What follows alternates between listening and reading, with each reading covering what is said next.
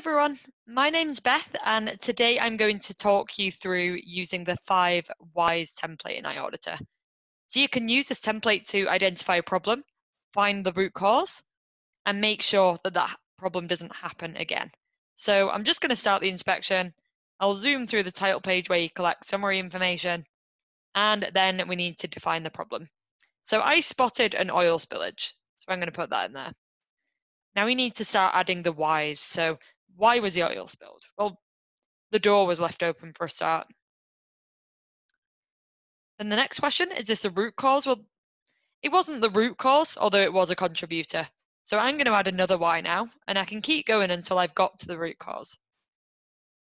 One other thing was that the team member was not adequately trained for this.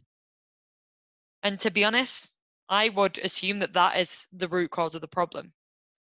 Now I need to provide a solution, which would probably be additional training. And what's great about this is that I can add an action. So I can create a corrective action and make sure that additional training is arranged for this team member. This should help me ensure that this problem doesn't happen again. So I'm just going to assign that to my colleague, Beth.